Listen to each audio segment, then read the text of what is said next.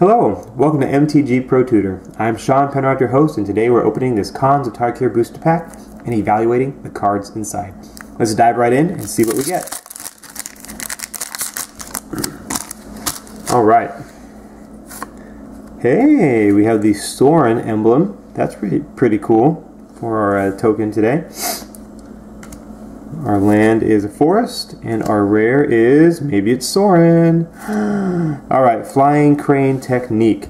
I'm just going to say right off the bat, I'm not going to first pick this card. It's very hard to cast. It's going to lock me into 3 colors right at the beginning.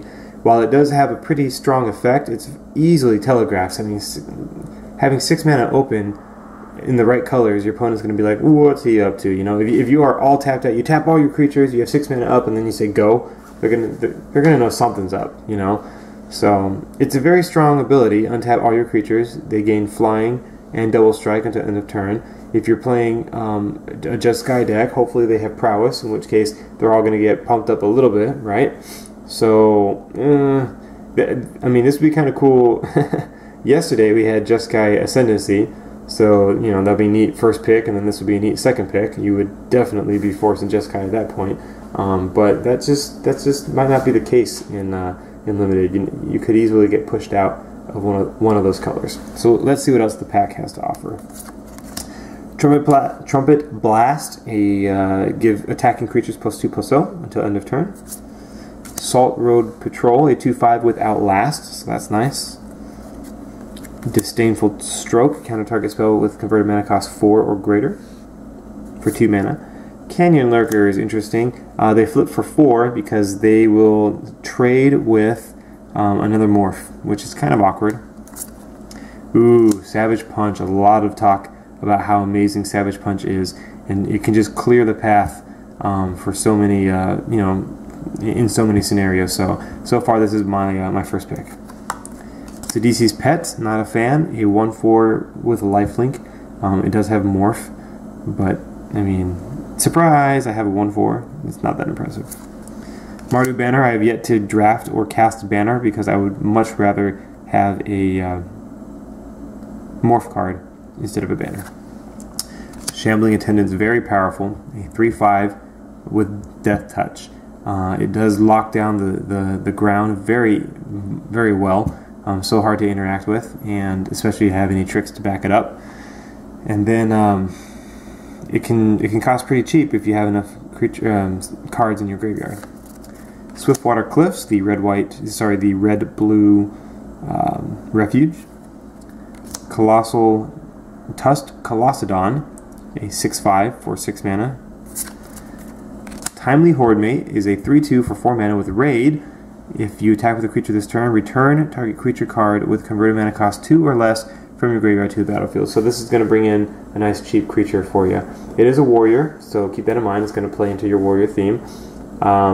If you are able to build a warrior deck, then this will be great to have because a lot of the warriors are cheap, such as Chief of the Scale, Chief of the Edge. Those are both cost 2, and so this can bring them back.